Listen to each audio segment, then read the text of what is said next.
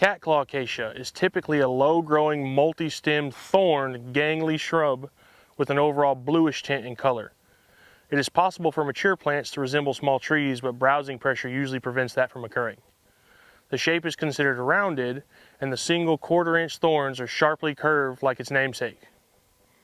This can be a standalone plant, but usually grows in colonies or thickets and will readily rip any clothing that it comes into contact with. Catclaw can easily be confused with its kinfolk Romer's acacia without a closer look. Catclaw is considered a number 2 choice browse plant and grows primarily in upland sites and seems to prefer rocky soils or rugged hillsides. It may grow within and in conjunction with other plants such as lotebush, mesquite, and prickly pear cactus. Because of the thorns, livestock may graze the new growth or very young plants but tend to avoid older plants. The ungrazed grasses underneath provide excellent nesting cover for quail and turkey and ideal fawning cover. The leaves are small, petite, and twice compounded and typically have a bluish hue to them. Leaves appear tight on the stem with little separation. The flower is a rounded, fragrant yellow ball, ½ inch in diameter, found at the end of each twig.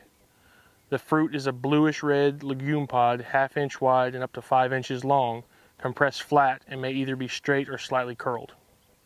Crude protein varies throughout the seasons and soil types, but ranges from 19 to 30%. Catclaw acacia is an important part of the north, central, south, and west Texas landscape. The palatable leaves provide forage, the sharp thorns provide excellent protection, escape, and nesting cover for ground nesters, and turkey and quail actively eat the abundant seeds that fall to the ground once the pods burst open. Thickets may be large and impenetrable, so some landowners may wish to control the spread using chemical applications.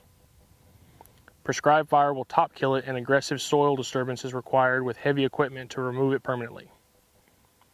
This is a good wide-use plant to have in the landscape to benefit a wide array of wildlife species.